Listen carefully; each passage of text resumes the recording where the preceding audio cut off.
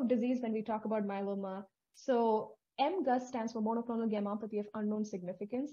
In this, the patient does not have any symptoms, meaning our CRAP criteria is negative, and they have a very small amount of protein called the M spike in their blood. And if you do a bone marrow biopsy, their percentage of plasma cells is less than 10%. MGUS is really not considered a cancer, but it is sometimes called as a pre-malignant state, because some people with MGUS will eventually develop cancers such as multiple myeloma, some forms of lymphoma, and even amyloidosis. The risk of progression is considered to be 1% per each year per person. The next phase is called smoldering myeloma. And in this phase, the patient has much more of abnormal proteins in their blood or their urine. When you do a bone marrow biopsy, they have a higher percentage of plasma cells in their bone marrow, anywhere from 10%, but less than 60%. But the patient remains completely asymptomatic. They do not have symptoms of high calcium, low hemoglobin, kidney failure, or bone lesions at all.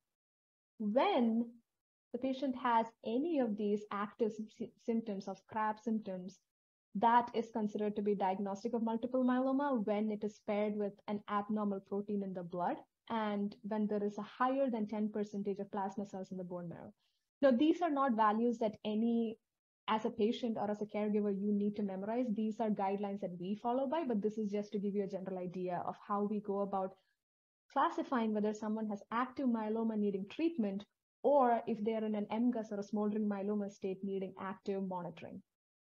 There are other symptoms that we often associate with multiple myeloma, including frequent infections, hyperviscosity, meaning the blood can get really thick and cause symptoms like blurry vision, headache, nausea, vomiting, etc.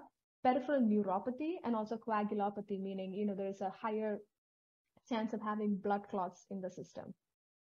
Monoclonal gammopathy of undetermined significance, and the MGUS I was alluding to, while I did say it's not pre-malignant, there is a way that we are now looking at MGUS a little bit differently, in the sense that if there is a different type of heavy chain, like an IgA, if there's a higher amount of protein in the blood, if the free light chain ratio is very high, these are all adverse markers that indicate that the patient could be at a much higher than normal chance of progressing to multiple myeloma.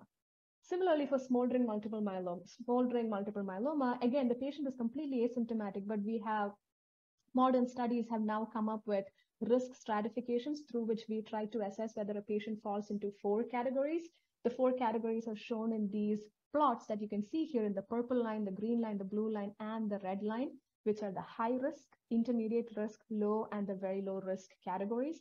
And these categories, again, help us as physicians to determine what is the risk that a patient has of progressing at the 2-year time point and how often to monitor them in clinic. And if we think that they're at an extremely high risk, should we consider starting treatment early?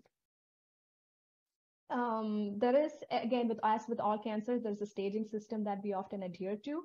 The staging system considers some blood tests called beta-2 microglobulin, albumin, LDH, and also cytogenetics. And cytogenetics are the way we look at chromosomes when we do a bone marrow biopsy. So there are all these certain characteristics which together give us an idea whether a patient is at a stage 1, which is considered a low risk stage, stage 2, or stage 3. Again, these are clinical parameters that we look in clinic to identify who are the patients at risk, not something that patients need to completely focus on.